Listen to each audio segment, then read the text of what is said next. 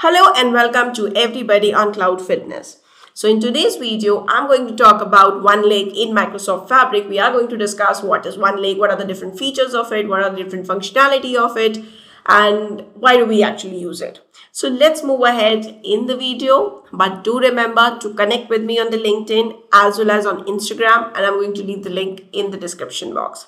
So let's move ahead. So when we talk about Microsoft Fabric OneLake, right, it is nothing but it is a unified logical data lake designed for enterprise-wide usage, right? It is, if you look at OneLake, it is nothing but it's just an ADLS Gen 2, right? But what is unique with Microsoft Fabric? That is what we need to understand. Microsoft Fabric is unified logical data lake. So understand this term, unified logical data lake, designed for enterprise-wide usage, which is provided as a SaaS, and it is included in every Microsoft Fabric tenant and a single repository for data analytics or for analytics data, right? So essentially what is happening here is OneLake is your ADLS Gen 2. So all your data, enterprise level data will just reside in OneLake without the data copy and data movement. So if your operations team is working on a set of data, your IT team is working on a set of data, your marketing team is working on a set of data, they don't need to copy the data. All the data can actually reside in OneLake itself, and as per the requirement, the team can go ahead and use it. So you don't need multiple copies of the data, because that essentially goes and creates different data silos in an organization. Now it is removing those data silos, it is removing the need to do the data movement, it is removing the need to do the data copy across the organization. But instead what is happening, all the enterprise data is actually residing in OneLake. Okay, if you are from IT operations, if you are from marketing, you can go ahead, access the same OneLake, you can access the same data without the need to copy it or without the need to do any kind of data movement. That is what Microsoft Fabric OneLake is all about, right? And remember that this Microsoft Fabric OneLake, right, it provides a well-defined governance and compliance framework that is managed at the tenant level. So in an organization, you have a tenant, right? Now, within a tenant, you have these workspaces, the Fabric workspaces that we have discussed in the previous video. Within the tenant, you have the Fabric workspaces. And within the Fabric workspaces and all the Fabric workspaces, the data will reside within OneLake, right? And any governance or any compliance or any policy that you need to set around the data, you can actually set it around the tenant level itself. So what will happen is, if you have the multiple teams working across the world, let's say a team is working in Europe, a team is working on Singapore, what they will do is they will use the same data lake for the storage, but it is still governed and compliant because we are doing it at the tenant level. Those options are actually provided at the tenant level. Now, similarly, different teams, because of this, what can happen? Different teams can work in different workspaces, right? All the different teams within your organization can create their own workspaces. They can work in their own workspaces, and even where to share the data, they can define the access policies and controls for the workspace itself. So if I am working in workspace A and the other team is working in workspace B, I can define what access control I need to put. I can define which compute or capacity I'm going to use. I can define that, right? So essentially the whole organization is using just one piece of data, right?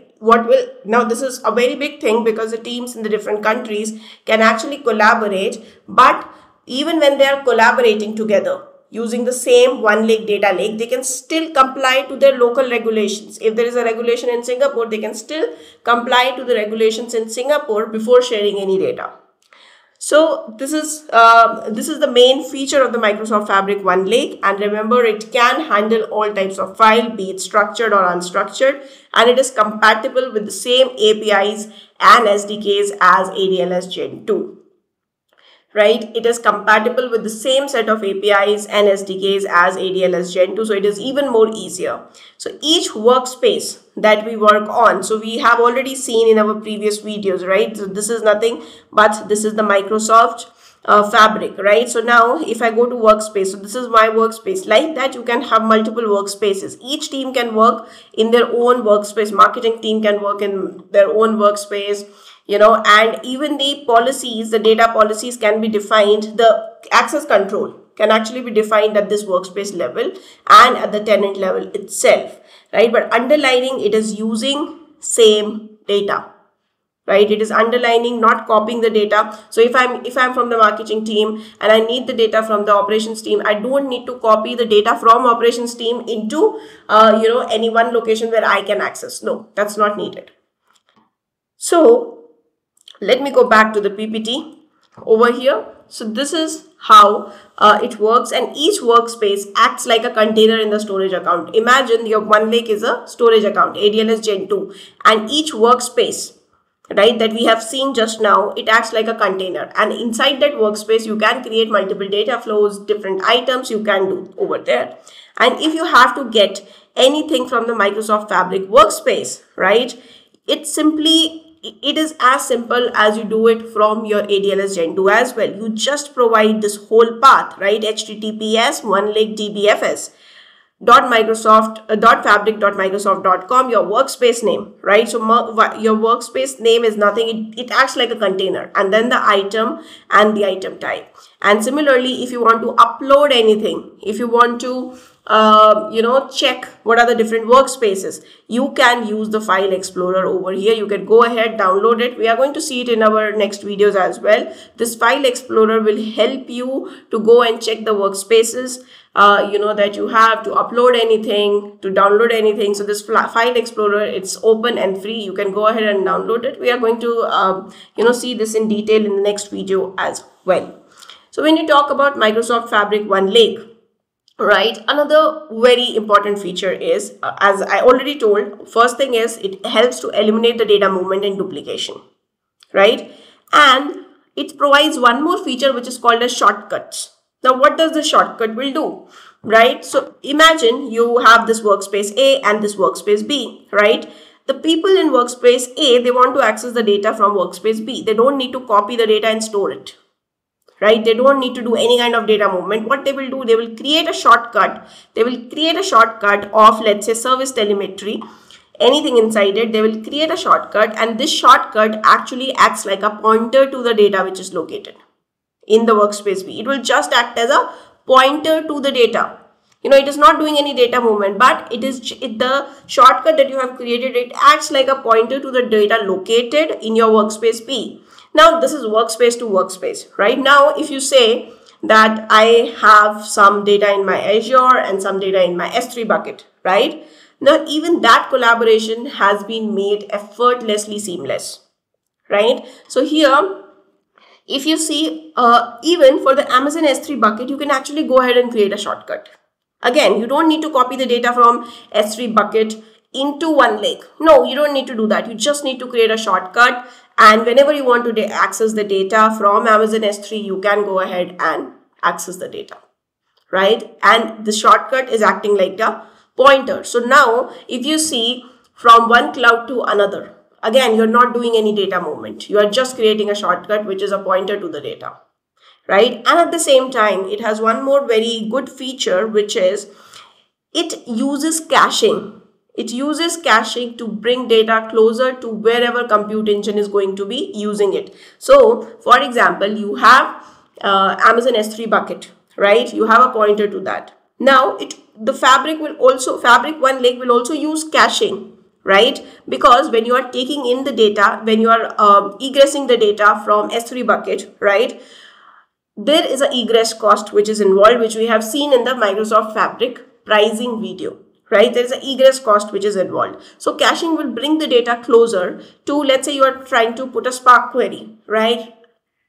Now, this caching will help to bring the data closer to Spark compute engine, right? And it will help in reducing the egress cost by using the caching mechanism, right? And hence, you do not need to replicate the data into your own environment and then use it. So it is also helping you to reduce the egress cost. And similarly, you don't need to replicate the data with a particular compute engine, right? So if you see the serverless compute over here, T-SQL, Spark, KQL, analysis service for the Power BI. you can use any of these computes on top of your OneLake, right? For Spark, you do not need to replicate the data, with your Spark compute engine. You don't need to do that. So if you look at the serverless compute, it does not care whether you have a Parquet file or you have a delta table. If you have a CSV, it can work seamlessly. So if you have data science team, right, they want to use Spark or they want to use T-SQL, they can use Spark or T-SQL both on the same subset of the data, on the same data set. They can use both these two compute engines to query or to transform their data. Right? This is how important Microsoft Fabric is. And even before Microsoft Fabric, the data was actually in silos, right? So when I say that marketing team was using some, their own version of the data, operations team was using their own version of data, but essentially there was a data copy, right? And there was a lot of data movement. So now here OneLake is giving you one storage that, okay, I have given you one storage. This is where I'm going to store my data. All my organization's data is going to get stored here. Different team can create their own workspace, right? And then they can start working on the data over there. If they want to share the data, they can, the other team can go ahead and create the shortcuts. I will, OneLake will still have compliance and governance in place, even if you are working from the different regions. And it definitely helps to bring the data closer to wherever your compute engine is, using the caching mechanism as well. So this is what your Microsoft Fabric OneLake is about. You are going to understand it as we proceed, through the series one by one. So I hope you like this particular video. Do remember to watch all the videos in sequence, because that is when it is going to make you more sense, right? So thank you so much for being till here, but do remember to like, share and subscribe to my channel.